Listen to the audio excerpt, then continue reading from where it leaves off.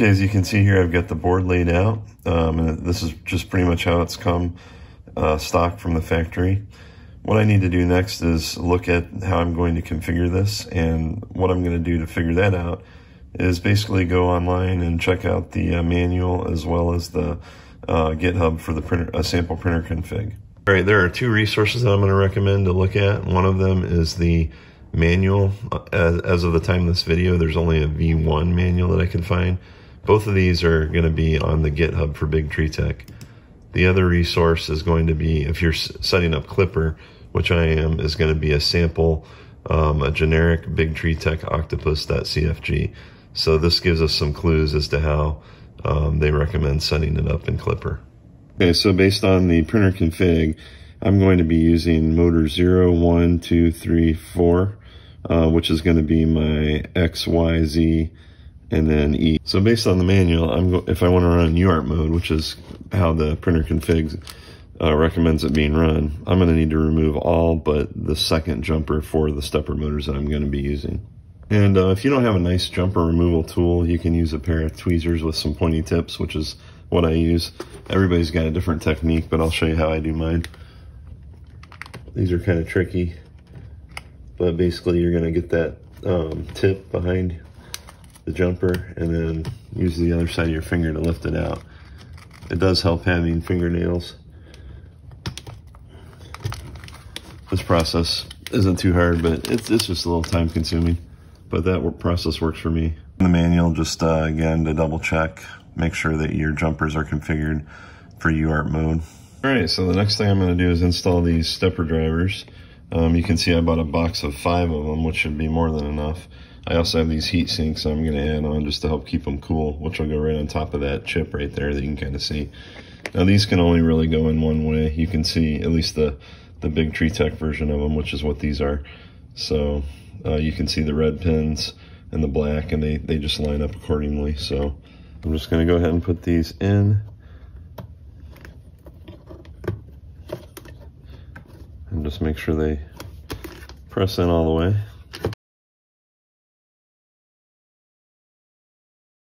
Something else to be aware of as you're configuring this is that if you want to use the stall guard feature of your 22 and 9s, meaning you want to do sensorless homing, so no end stops, then you would want to jumper these pins here.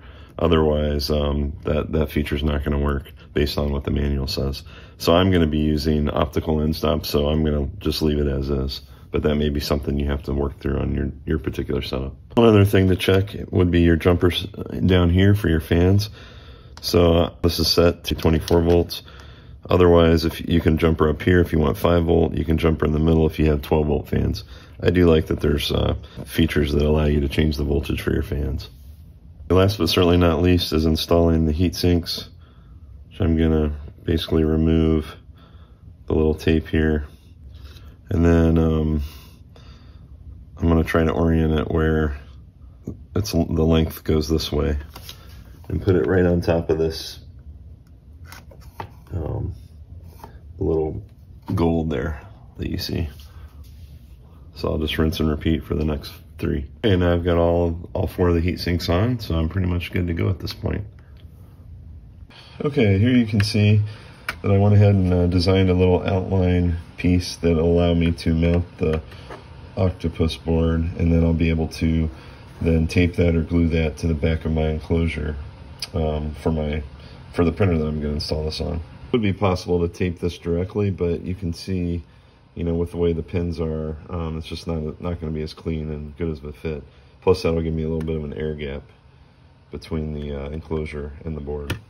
See here, I went ahead and put some tape on the top because these aren't labeled and it's going to be harder to see from the bottom after I get it mounted. So you've got your motor input, power input, negative and positive, your regular power input, negative and positive, your bed power input, negative and positive, and your bed output, positive and negative. If you're doing an upgrade, you may want to take a look at your existing configurations, like your motor current, if you have stealth chop enabled or not on your drivers, and then also what your steps are per millimeter. A lot of this is going to carry over to the Kipper or to the new board. Okay, this is the machine I'm going to be upgrading. It was originally a Hypercube Evolution, and now it's a Core XY with rails. So still using some of the original Evolution parts.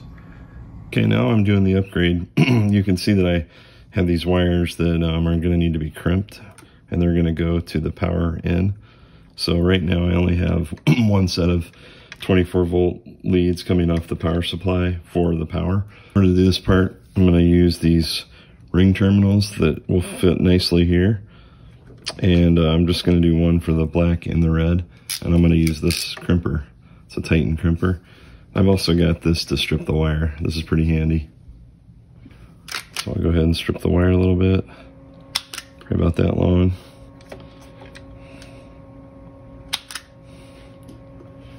I'm going to go ahead and crimp. So I'll insert that through. You're going to want a little tiny bit of the wire just visible so you can do the wiggle check. And then use your, if you have a crimper like these, you're going to use the blue. I'll insert it in.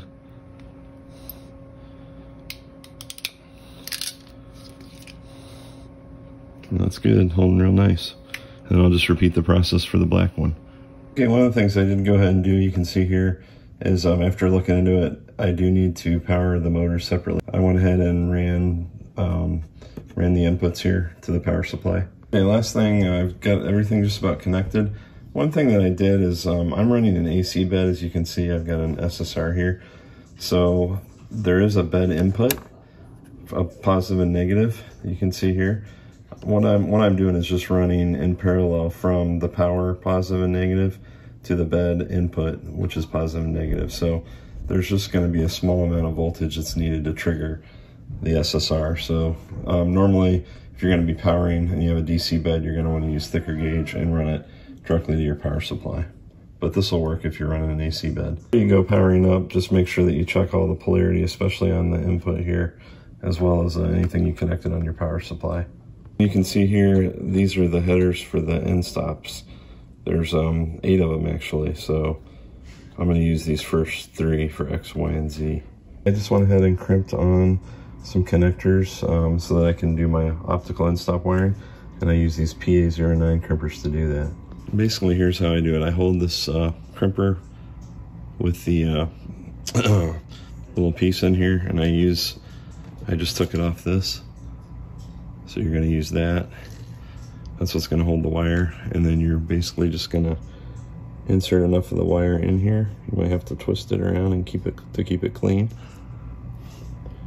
Right up to the jacket. You're going to press down and then gently remove it.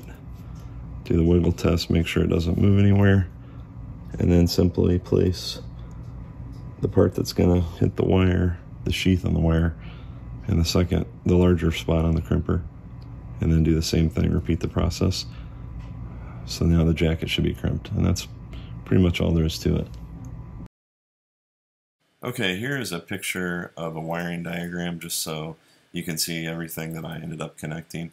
I'm not going to show a video of connecting everything because most of the things like the fans and thermistors are pretty self-explanatory. You just have to know where they go. In my case, I was able to upgrade directly and just plug in what I had in those spots.